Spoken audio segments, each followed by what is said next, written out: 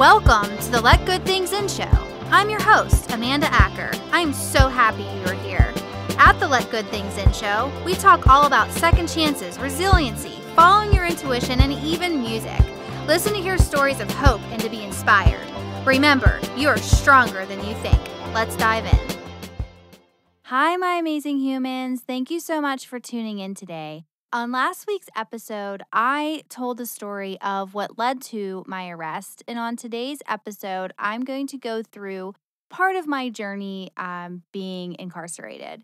If you listened last week, you will know that I was arrested at gunpoint on a very busy street and decided that it was a good idea to tell the cops everything that had happened in reference to the robbery that was just committed. They told me that I would get out of jail and that I did the right thing. Yes, telling the truth is always the right thing.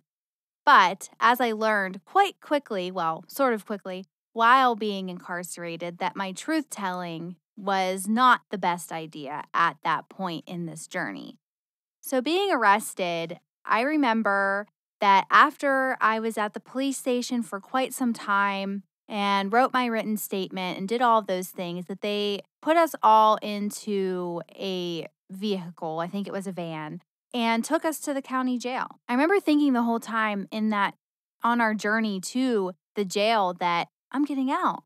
I did the right thing. I'm not going to see jail, and I'm going to pick up my son tonight like I was supposed to. And maybe no one even needs to know that this happened. This was just a hiccup in my life, and, I'll be okay. As we pulled into the jail, we all were carted off and put in this, I guess it was the basement, but we were put in here, and I remember having to put my hands on the wall. I was patted down. All of my belongings were taken from me, my cell phone, my purse, any jewelry I would happen to have on. It was all taken from me. And I remember that feeling of overwhelming anxiety because I didn't know what was on the other side of those doors. And from my understanding, I wasn't even going to be here. So not only was I having the anxious feelings of I don't know what's going to happen next, I was also feeling like, why am I even here? Like I thought I was not going to come here. So it was a little confusing for me at that point. And when you go into jail, it's like you're leaving your whole life behind because you can no longer just pick up your phone and call a friend and say, hey, I need help. I'm in a bad situation. You're in there and no one in your outside world knows that you're in there. And you're treated very forcefully and as if you're not human anymore, as if no matter what crime you're being charged with, you are treated as if you are like this horrible person. You're forced to do things. You get your fingerprints, they smash your finger on the machine to do so. And then you're thrown into this cell or room or whatever you want to call it. And you look around and you just don't know, like, how is a human expected to sit in this? The floor is sticky. The benches that you're given, mind you, it's getting later in the day and I'm tired and I would love to lay down and, relax, but you can't because the cell is all metal benches. And my goodness, if you had to pee, there's a toilet in there, but it's fully exposed. It looks like it hadn't been cleaned in ages. I mean, honestly, I wouldn't even allow an animal to be in a cage like this. And you're just thrown in there and nobody tells you what's going to happen next. Imagine going into something that scares the living shit out of you and being thrown into this room that's disgusting and makes your skin crawl and not being told when you'll get out of there, what will happen next. You literally are just sitting there like an animal. So time goes on and eventually we're given food. Still, we don't know what exactly is going to happen next. And hours and hours and hours go by. And sometimes you get moved to a different cell, same scenario with different people. It's like you're waiting in this line that you don't know where it leads to. I had no idea what was going to happen once I made it to the top of this line I was in, I guess. And so they say, okay, we're going to give you food or whatever. I doubt that's what they said, but you're handed this brown paper bag. And to this day, I do not allow small brown bags into my home. These paper bags, and you open them up and it's this bread with one slice of bologna in it and I do not like bologna, and stale cookies, and I think you got some sort of drink. And I remember thinking, I don't want to eat this. Is there something else? But no, like this is what you're given, and that is what you have to eat. So guess what? I ate those bologna sandwiches. I stomached that flavor that I hate so much because I had to survive. And time goes on, and we're just, my friend was actually with me the whole time, the one that I got arrested with, obviously. So, we were getting along still, and like, we're like, oh gosh, I can't wait for this to be over. Like, the waiting is killing us. I think I probably waited for 8 hours, 9 hours. I don't even know. It was a crazy long time, and no one is willing to help you. It's not like the guards came in and sat down with us and explained to us the next step. No one said to us, you're going to be okay, but this is what's going to happen. This is what you can expect. There was no tour, so to speak. There was no guide to answer questions. Not to mention the other people who were in there with you, these people who were also going through one of the scariest moments of their lives, or they were people who have been there many times and would kind of give you some insight, but of course, they had their own agenda. They weren't there to guide the sad, scared girls their first time being arrested. And it was very intimidating because some of these women were women that if I saw on the street, I would run away from. And now I'm in the same room as them. So it made me reflect on me too. Like, wow, I'm in here with these women who I would have judged otherwise. But guess what? I'm just like them. I made a bad choice that landed me here just like they did because all I was doing was trying to survive. And that's what they were doing too. So who am I to judge, right? But back then, I don't think I had that clear of a thought. It was more along the lines of, oh my gosh, I need to get out of here. I'm scared. I don't know these women. Back then at the time, I was not even 100 pounds soaking wet. And I didn't come from, the hood. Like I never went to the hood to get drugs. I was never exposed to this life. So I was really fucking scared. Like I said before, in hindsight, it was a huge learning experience for me because I learned that, no matter what we look like, we all have struggles and no one deserves to be judged. We don't need to fear each other. We need to embrace each other. But after this long waiting, all of a sudden, I'm in a line where I'm standing up. I'm no longer in a cell. I'm in a normal stand-up line. Eventually, I find out that we are in line to go in front of the judge. I was like, the judge, okay, this is when I'm getting out. Cool. Like, this is the end. Finally, I survived that. I can get out of here. Well, I remember walking into this room where the judge was. And it was almost like I had some form of arrogance about me because I was like, haha, I told the truth and I'm getting out. I am so lucky. I did the right thing. And this is all just a bad memory. Well, guys, that is not what happened. I get told that I have a $10,000 straight bond. I'm charged with robbery with intent of bodily harm. Those aren't the exact words, but that is the charge. I'm also charged with promoting prostitution, and I'm charged with criminal conspiracy to commit robbery with the intent of severe bodily harm. And not only do I find this out, I'm also handed a discovery packet. And in there included my 3-page, 3, 4, 5-page, however long it was, written statement of what happened. And I wasn't just the one handed this written statement. My friend was handed this written statement, and so were the other 3 people who were involved. So now I'm locked up with people who know that I narked or told the truth. These were not things that I was told were going to happen. I was even more scared and ashamed of myself than I was sitting in those gross cells waiting to get to this point. I remember being in the last holding area, and it was like all these seats, and there was 2 payphones, well, called collect phones, I guess you would say, but they looked like normal payphones. And there's all these women. There's women who are going through withdrawal symptoms from being on heroin. There's women who were prostituting themselves.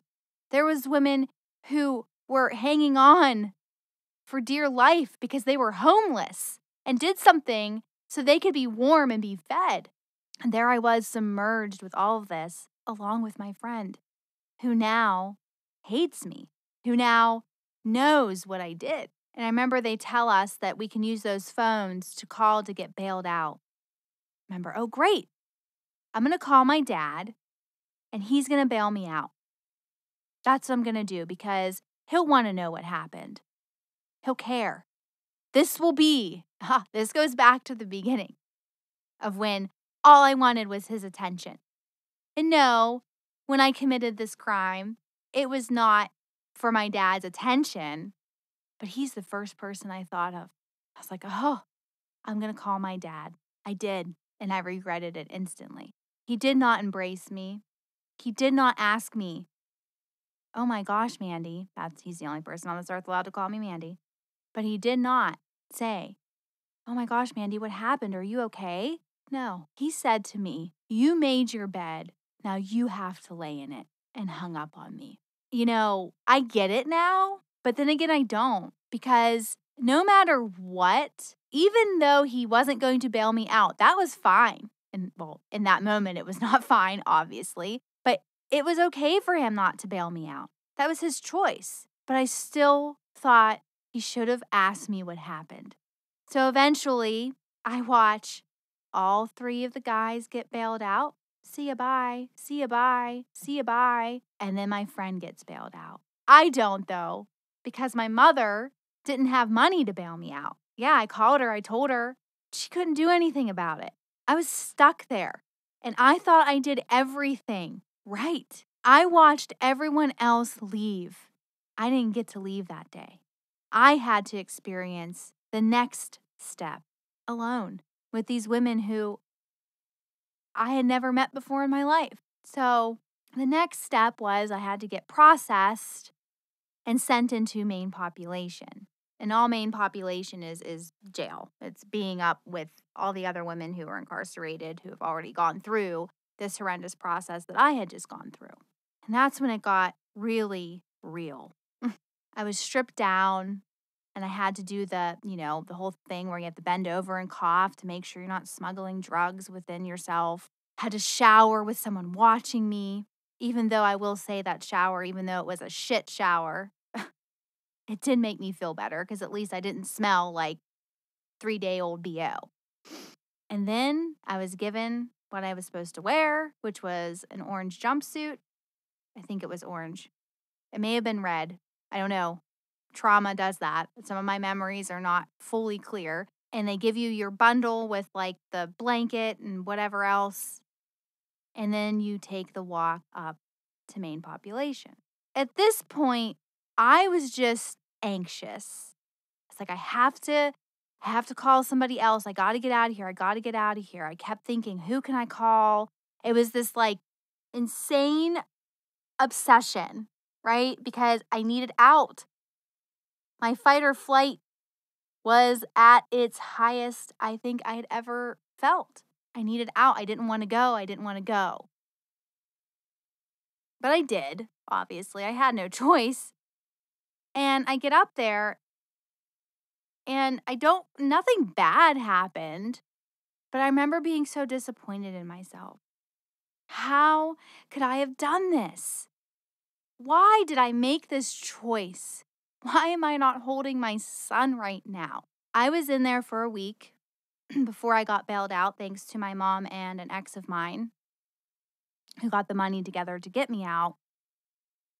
But within that week, I learned that I can survive on my own, right? Because I did. In one of the worst places, I survived. I made it through that week, and now I was out. Yes, I'm free. My freedom is, given back to me, and now I can go about my life. No one told me about the hell I would experience of not knowing what was going to happen to me next. It wasn't as if I got out and they said, okay, you're good. Well, that's all. You're done. No. It was a process. And I didn't know whether or not I was going to go to prison stay longer in jail, get out, be on probation, have a record, not have a record. I had no idea. I was living in true limbo. Yeah, I was free, technically speaking, but I was not free. And those experiences that I went through, I didn't get sentenced till about a year later. A lot of things happen in between that initial release and then getting sentenced. And I'm going to save those full details for this next episode.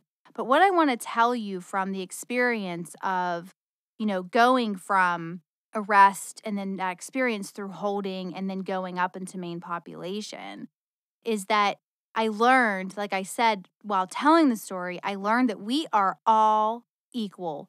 We do things the only way we know how to survive. No one on this planet deserves to be judged for their choices. We are all humans and we all make mistakes. I learned that I can end up in really bad situations because of my choices. You see, it's not like my friend told me if I didn't do it, she was going to kill me. I had the choice. Nobody forced me to do that. The police didn't threaten anything, my life if I didn't tell the truth. I chose to do those things out of fear. Number one, with my friend, it was fear of her not liking me anymore. It was that fear of losing that person who I spent so many years with, that fear of abandonment. I told the police everything because I was afraid if I didn't, I would lose everything. Not just my friend, but my child, my dignity, the little bit of self-worth I had left. But guess what? It got taken from me anyway because I didn't listen to myself. I didn't listen when myself was telling me to run. Don't do this. No friendship, no person. Take the friendship part out of it. No person is worth risking my freedom. And when I told the truth to the cops, I truly thought I was doing the right thing. Maybe I was naive. Telling the truth is always right, but I should have waited, like I said in my episode last week. I learned also that I am fucking strong. I never thought in a million years that me, Amanda, this person, this nerdy, left out of everything, bottom barrel person would ever see jail. Or if I did, survive it. And I did. I survived all of that. I survived being in holding and being treated like an animal, less than an animal. I survived my friend finding out in that scenario that I went behind her back and told the truth. I didn't die. No one attacked me. I survived. So my affirmations for you for this episode are very familiar to what I always say, but I just need to keep saying it. Tell yourself, when you wake up in the morning and you look in the mirror, I am stronger than I think I am. I am stronger than I think I am. I have the power to get through the situations that hurt me. I have the power to get through the situations that hurt me. I am okay, just as I am. I am okay, just as I am. So with that, I want to leave you with a couple of other things. I want to leave you with the fact that we have the power within ourselves to make the right choices. We just really need to listen to ourselves, right? Starting today, listen to yourself. When you're in a situation you don't know what to do, you know what to do. You just need to listen. Also, I want to invite you to my Facebook group. It is called the Let Good Things In Show. And in that group, I share the episodes, and I also do some Facebook Lives in there and go deeper on certain subjects. It's a growing Facebook group right now, and I'm really excited to be able to invite you in there. So please search it, the Let Good Things In Show on Facebook, and join. And I will put the link in the show notes as well. I want you to know that I am here for you. And I'm so grateful for each of you for listening to my episodes each week. And if you would like to, please leave a review of the show so that more people can find it. And for all of you listening out there, remember, you are stronger than you think, and you can have the life you imagine, regardless of your past. Make sure to hit subscribe or follow so you don't miss an episode of the show, and I will talk to you all soon.